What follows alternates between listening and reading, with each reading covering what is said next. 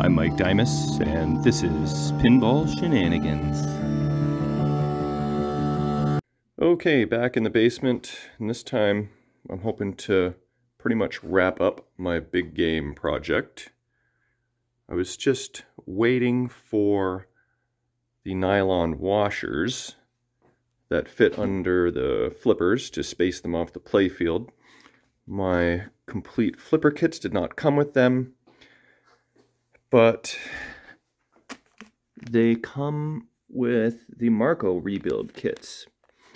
So I ordered a couple different sizes from Marco. That does not look like the same size. These also do not look like the same size, but maybe there's supposed to be 4 in here. Yeah, there is. Maybe I can make those work. I also, since I was placing an order, I grabbed some more spiral nails because I am missing some, so I can fill in the holes, and then that'll look better. So I think, yeah, it's about 4 on each. I'm not going to do the top 2 holes up there. That doesn't really need it. That nail doesn't look like it's in very good, does it? I'm going to have to whack at that one a little better. Unless it just kind of wiggled its way out because it's loose. But no. Oh, yes it is. Okay, so might need to stick a toothpick in there to beef that up a little bit. These guys seem good. Yeah, okay, so, oh, look at this. Just found the ball. That's a stucky ball. Okay, so I'm going to put in the washers. I'm going to adjust all of my end-of-stroke switches and secondary switches, then try and play this thing. Also, I did install the rail that Kevin made me. It was pretty straightforward. Just popped it in, glued it, some wood glue. Could have afforded to push that side down a little bit more, but the old post was broken off in there, so I tried to bash it down and it just wasn't really happening. So in hindsight, I could have trimmed a tiny bit of that leg off to lower it, but oh well, we'll see how it plays. If it turns out to be a pain in the butt with some major flipper hop or something, then I can correct that. So I also grabbed a few more greens and see if I can, for the 3rd time, attempt to touch up that spot there. Other than that, well, I did order spinner decals. I don't really want to put decals on a good original spinner, but if the decal isn't the exact same green, then it might look funny. So we'll see what happens when I get those. Those are coming from Germany, I think, so it might be a little bit, but that's the plan for big game today. So we'll see what I can get going here. I'm hoping my wiring is all correct. The shafts are not tightened, but the left flippers, they look like they want to move a little bit. The right flippers, nothing. So I'm just hoping, oh wait, there's a little baby movement. So I just got to tighten the shafts, adjust, do the switches, and should be in business. Okay, got all the side rail nails installed.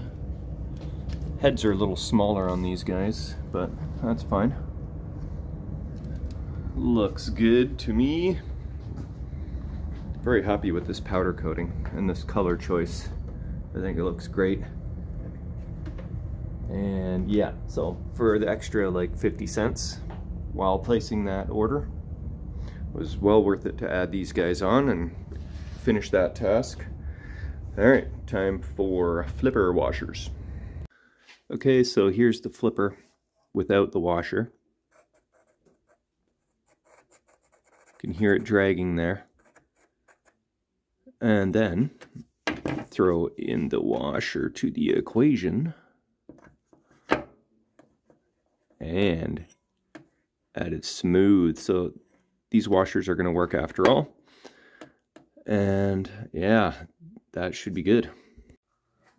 Always so many adjustments with these flippers, I tell you. This one is being a little funky, and I figured out why. The switch blade is touching the crank, and then on the way down it's catching it and then making a fun little noise. So we can't have that.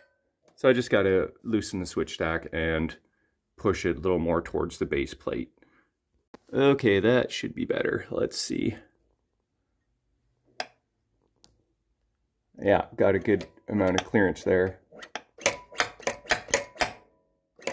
Okay, now to align all the flippers. Okay, I think I got these aligned the way I want them. I haven't tightened them down yet very much, but that looks pretty good.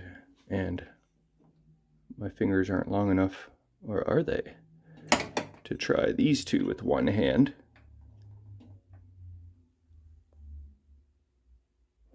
All right, I gotta tighten these up and hope they stay in their spot. Okay, it really ain't going well. The problem I'm running into is that there's not enough length on the flipper shaft for me to really get any up and down play, which you kind of need. So it's a little bit draggy because you need that up and down play. So I either have to pull the flipper bats up a little bit, which would pretty much bring them, I'll try and show you with one hand.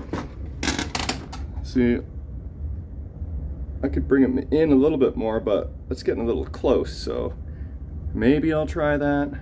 If not, I'm gonna just end up probably removing the washers and hope that I can tighten the shaft just a little bit up higher off the playfield, and that will be enough. So kind of back to the drawing board a bit here. Okay, I've removed the washers from the lower flippers, and I've got a little bit of up and down movement, about the same on both sides. I removed the pins here because I don't really like them and I don't really need them. And I've got my alignment pretty darn good, and doesn't feel draggy at all, so pretty stoked about the lower flippers. And as long as I tighten them down well enough, hopefully they don't travel on me. Now time to could almost get away with, well, no, I don't have that up down play. Yeah, I'll just remove those washers too, and then yeah, report back. Okay, washers removed from the upper flippers. I've got my little bit of play, about the same on both. Tighten them down, cranked on them, and in terms of symmetry,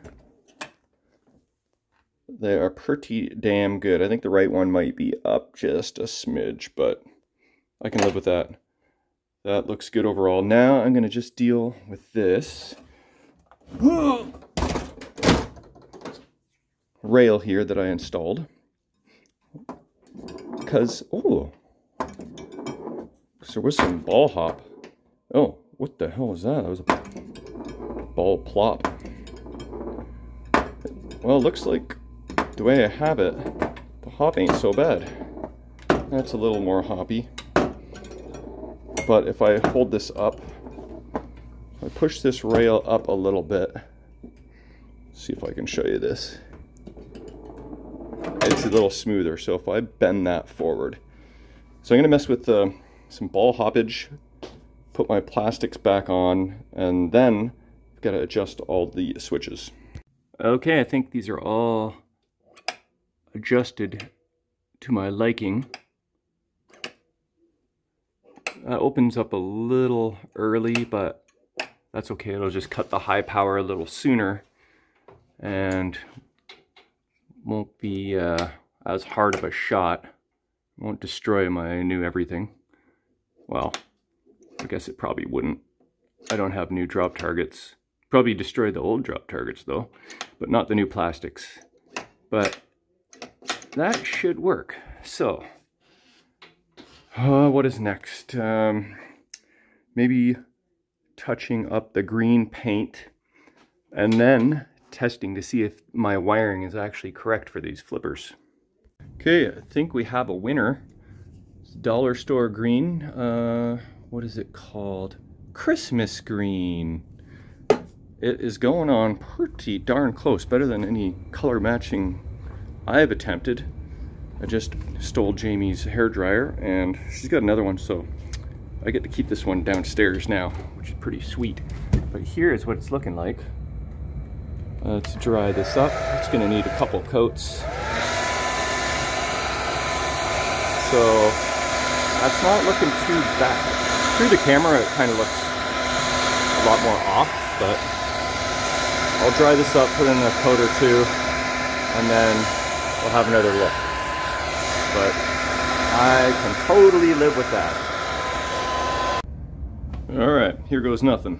I have no idea if these flippers work. So we're gonna find out live. Okay.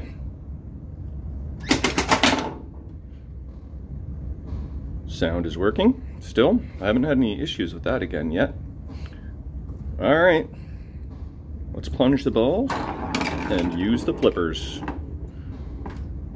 That's actually from a pinball machine. Oh, yeah. They work. Sweet. They look nice and symmetrical. Oh, next thing is I gotta make sure that they don't move on me. And I didn't get the ball pop like perfectly resolved, but you know, since it's a weird two flipper orientation, it's not really as important. Most people aren't gonna flip from the upper flipper anyway before they trap up. They're gonna trap up. That's my thought. So I can, whoa. It's got the typical big game thing on the flipper where when you release the lower flipper from a trap, the upper flipper kind of bats at it and kind of gets it off trajectory. Let's see if it happens on this one too. Oh, not so much. Uh-oh. Oh, and I just adjusted the tilt bob as well. Oh yeah, as soon as I hit the spinner, it turns off right before. I'm not very familiar with the rules.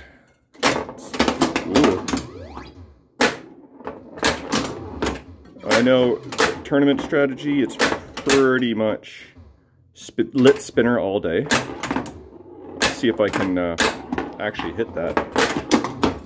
Whoa, left spinner. Well, I gotta say I'm very happy with the flippers so far. They feel solid. And I put on the new flipper cabinet buttons as well. So what lights that spinner? Just turning on and off. I spelled big up top, so my 5000 light is lit. Get up there. Reverse spinner on the second spinner. Oh, getting closer. Okay, here we go. Oh. Oh. Tight shut, tight shut. Oh my god. Well, I gotta say, that is a fantastic result. I'm very thrilled with that. And we'll take one peek here while we're at it. At the paint job, it should be, for the most part, dry. It doesn't look too bad. I put a tiny bit right there so you could see, so I could see if it was a perfect match, but it's a little bit lighter. But that looks good. So I think that's it, boys and girls. I think my big game project is finally complete. I don't know what's left. I think I covered it all. So yeah, that's the last episode of Big Game Project. It had some trials, it had some tribulations. It was a fun adventure. Flippers was probably my least favorite. I'll do a bunch of play testing and see if any gremlins pop up, but with the new plastics and powder coating and new pop bumper caps and touched up drop targets and LEDs, this thing turned out great. So very thrilled with that. Love the orange flipper rubbers, all new bats, John G apron cards, just a beauty. And then the Cincinnati cabinet decal with the stern coin inserts. Turned out great. Love it. I just need an orange beehive maybe. That would be cool. Anyway, thanks for watching the series. If you made it all the way through, congrats. And next project on the list is already underway. Oh yeah.